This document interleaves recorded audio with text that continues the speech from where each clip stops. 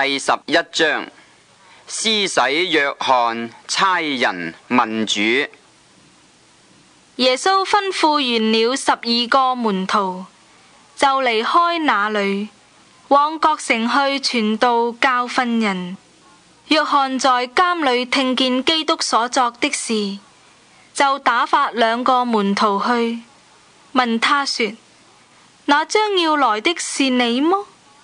還是我們等候別人呢？耶穌回答說：你們去把所聽見、所看見的事告訴約翰，就是瞎子看見，瘸子行走，長大麻風的潔淨，聾子聽見，死人復活，窮人有福音傳給他們。凡不因我跌倒的，就有福了。他們走的時候，耶穌就對眾人講論約翰說：你們從前出到曠野，是要看什麼呢？要看風吹動的蘆葦嗎？你們出去，到底是要看什麼？要看穿細軟衣服的人嗎？那穿細軟衣服的人，是在王宮裏。你們出去，究竟是為什麼？是要看先知麼？我告訴你們，是的，他比先知大多了。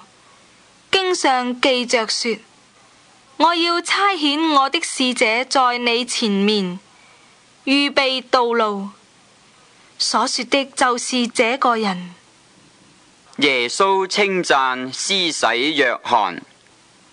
我實在告訴你們，凡婦人所生的，沒有一個興起來大過施洗約翰的。然而，天國裏最小的，比他還大。從施洗約翰的時候到如今，天國是努力進入的，努力的人就得着了。因為眾先知和律法說預言，到約翰為止。你們若肯領受，這人就是那應當來的以利亞。有耳可聽的，就應當聽。我可用什麼比這世代呢？好像孩童坐在街市上，招呼同伴，說：我們向你們吹笛，你們不跳舞；我們向你們舉哀，你們不捶胸。約翰來了，也不吃，也不喝，人就說他是被鬼附着的。人子來了，也吃，也喝，人又說他是貪食、好酒的人，是稅吏和罪人的朋友。但智慧之子總以智慧為是。耶穌責備那些城的人。耶穌在諸城中行了許多異能，那些城的人終不悔改，就在那時候責備他們說：哥拉汛啊，你有禍了；伯賽大啊，你有禍了。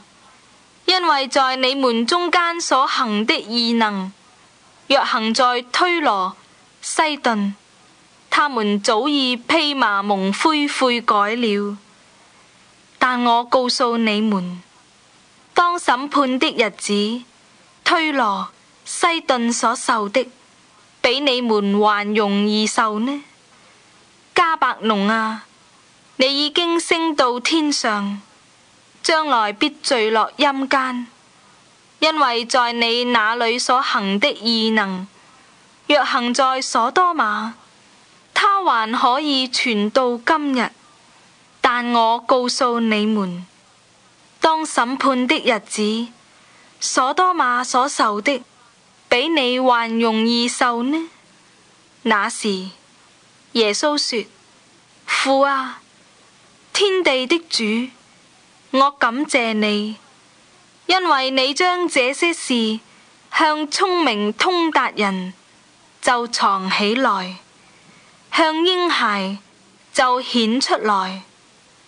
父啊，是的，因為你的美意本是如此。一切所有的都是我父交付我的，除了父，沒有人知道子；除了子和子所願意指示的，沒有人知道父。凡勞苦擔重擔的人，可以到我這裏來，我就使你們得安息。我心裏柔和謙卑，你們當負我的軛，學我的樣式，這樣你們心裏就必得享安息。因為我的軛是容易的，我的擔子是輕省的。